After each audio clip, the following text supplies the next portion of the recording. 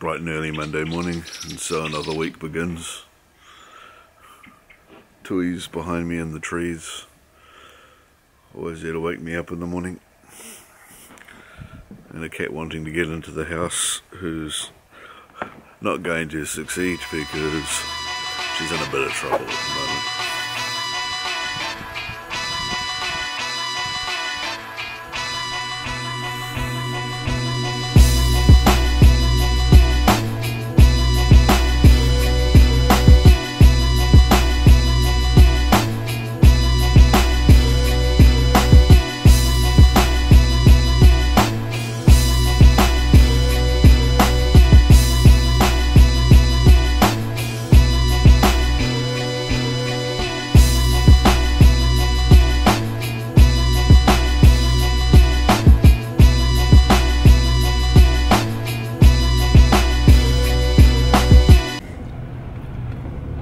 I've been working with the theory over the last few months that heading in at 6 o'clock in the morning or thereabout would be a good idea, because I'll get ahead of all the traffic and not have to sit in the queue for an hour and that sort of thing. Unfortunately, it seems that everybody else recently has had the same idea about leaving early in the morning and not sitting in the queue, which unfortunately is a little bit counterproductive and ends up with me sitting in the queue and waiting in traffic for over an hour, which I've been doing again this morning already. So it looks like I'm going to have to try coming in a little bit earlier than 6 o'clock, just to make that work. It does mean that I'll be able to get some sunrise shots from in the city, I guess, before I start work. That'd be nice.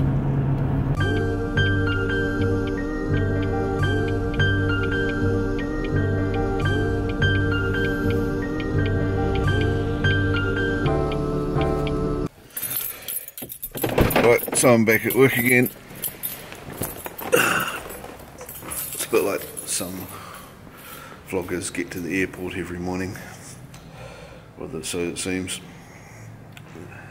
Others of us just get to our day job, and then it turns into a big black void between now and suddenly going up for coffee, and then skips to another coffee. Actually, I will be going out to coffee in a moment. Hey there, it's about halfway through the day, and I decided I needed to head out and get some lunch, and while I was walking I thought, hey, there's something I can do, is show you guys a lot of the really interesting street art in Wellington, like this fella here. There's just a whole heap of these things around the place, and yeah, just thought I'd wander around and show you some of them. I'll add some captions that tell you exactly what they all are later on, because there's not much in the way of naming for them or anything like that, or any information about them on the screens. But if you go and have a look at the if you go and play Pokemon Go, you'll find that that's actually got all the information and history about the individual bits of artwork. Here's another one. Strange little thing. Don't know where it comes from or what it's about, but there it is. I'll go look at Pokemon Go later and put some captions up for you.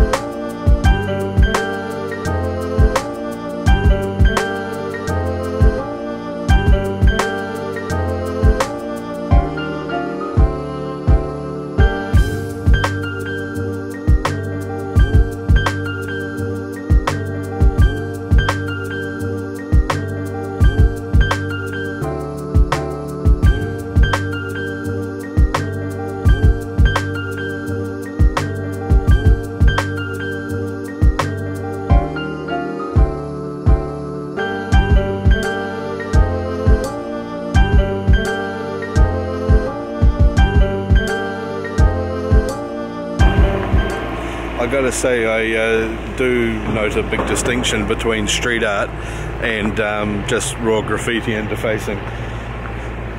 But on saying that, sometimes you've just got to respect the guys for actually getting out there and being able to just get up there and do that one. How the hell do you get up that wall? So just walking around a bit more here, and over behind me there is Te Papa, that's New Zealand's National Museum. And I know it doesn't look like much from outside, but we'll go inside in the next week or so and have a bit of a look around. There's a couple of exhibitions in there at the moment. The other half of the Great War one that I went to last month, or the month before, it's probably the month before now. Need to take Wayne in there and have a look around and make a vlog of that as well. I don't actually get to walk around Wellington much. It's more often just that quick shot between coffee and work, and lunch and work during the day. And today's just a tad quieter, so I've been able to get out and have a bit of a wander around. And there's so many buildings have changed since the earthquakes in the last year or so. It's quite weird.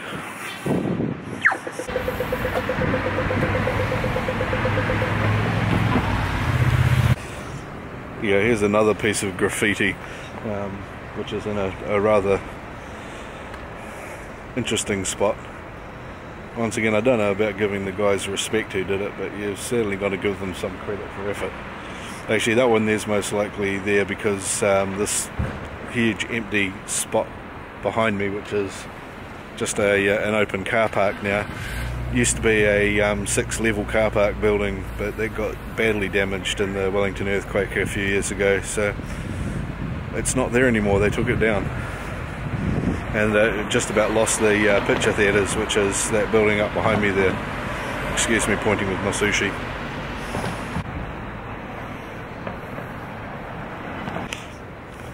And still around Wellington you can find an ever-decreasing number of these little old buildings here. They are really old buildings that have been around. There you go, it's nearly 100 years old, and 1924 stamped on it, and it's managed to survive the onslaught of all the big office towers and stuff around it. Just this little lone building sitting there in the middle, nothing wrong with it.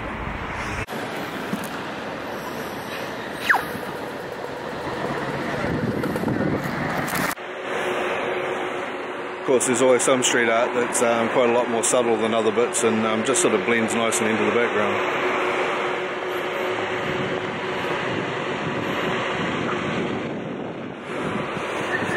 Yeah, I've got to kind of look twice to even notice it's there sometimes. Anyway, that's about 45 minutes that I've been out, so I better head back, do some more work. They'll start looking for me soon otherwise. See, this one here I must walk past every second day or so. Yep. This is what I do. I've been on this before. Yeah, you have. This is what I do in that gap between getting to work and going home again. And just like magic, I'm on my way home again. A casual observer might consider that I seem to be doing the same thing every day, sort of going to work and coming home, and have a fairly consistent, repetitive life. And that's probably because that's exactly what I do have for the most part. But that's okay, the vlogging will get me out there and doing some more interesting things. And at least I get to look at this on the way home.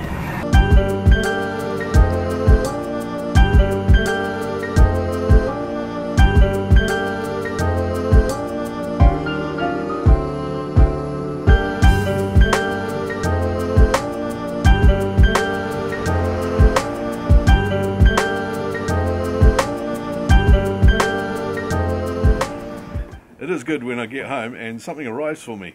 Oh look, something just arrived for me. It's all good because then I get to play with knives to open it up and have a look and see what it is. Well, inside this package is something I really need. It's another package, which is good because then I get to play with knives more and open that up. And inside that's a whole pile of little boxes containing more things. I got no idea what this is because I can't remember what the hell I've ordered. Plenty of bubble wrap in here, so that should keep most people around here happy for about 10 minutes. Okay. This is a whole pile of these that I've ordered, which is a torn up box, and inside it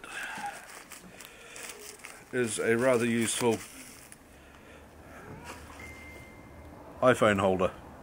So rather than having heaps of random cables all around the place that we can't use very easily, I just got these little sync cradles that we can put all around the house for phones and not have cables get broken anymore. Here you go, Emmy, is one for you, and here you go, Flick, is two for you. And an iPad. That's Flick's hand.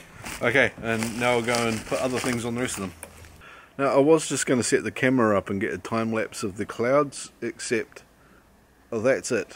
The rest of the sky is completely cloud free. There's nothing else there except that. That's it. It's the only cloud, and it's going away.